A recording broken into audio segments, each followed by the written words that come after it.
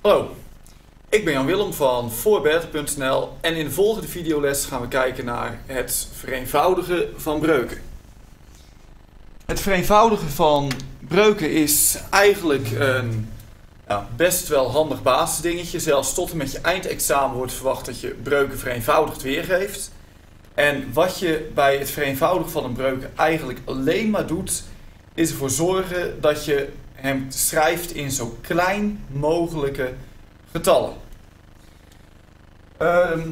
Ik pak even als voorbeeld 4 zesde.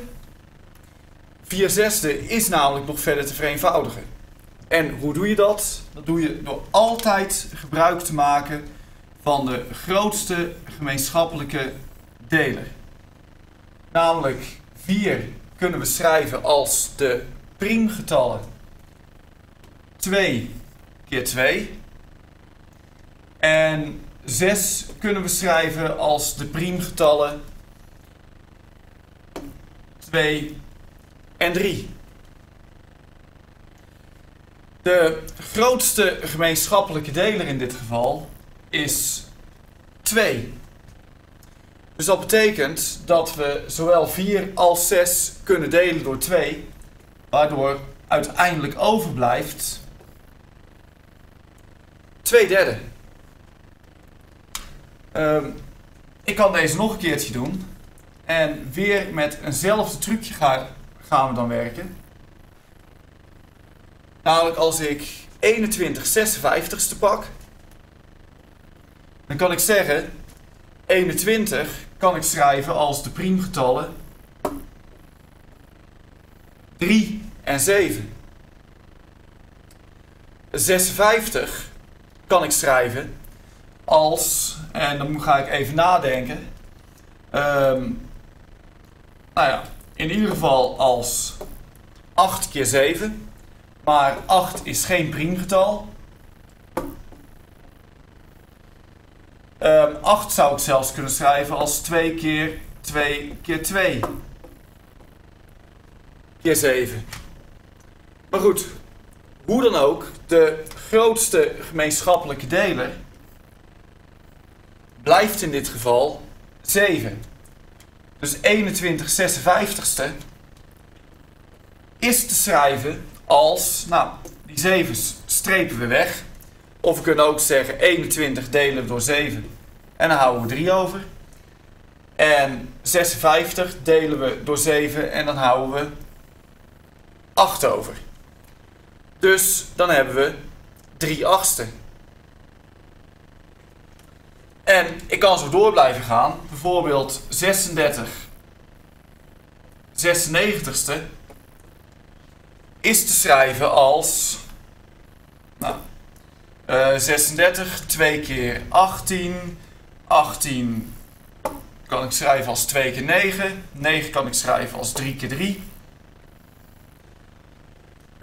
96 kan ik schrijven als 2 keer 48. 2 keer 48 kan ik schrijven als 2 keer 24. 2 keer 24 kan ik schrijven als 2 keer 12. 12 kan ik schrijven als 2 keer 6. 6 kan ik schrijven als 2 keer 3. Enigszins overdreven hoeveel ik hier nu heb staan, maar ik kan dan weer gaan wegstrepen. Deze 2 tegen die 2. Deze 2 tegen deze 2. Deze 3 tegen die 3. Waardoor ik uiteindelijk overhoud 3 gedeeld door 2 keer 2 keer 2. Oftewel 3/8. En ik laat er nog eentje zien en dan hoop ik dat je alles al begrepen hebt. Je zou nu ook de video kunnen wegklikken als je het nu al begrepen hebt natuurlijk. Maar een laatste, dan pak ik 18 45ste. En 18 kan ik schrijven als 2 keer 9, oftewel 2 keer 3 keer 3. 45 kan ik schrijven als 5 keer 9. Dus 5 keer. En 9 is 3 keer 3. Dus 5 keer 3 keer 3. Dus deze 3's streep ik allemaal tegen elkaar weg. Is die 3 ook... Ja, daar is alleen één rood streepje niet goed doorgekomen.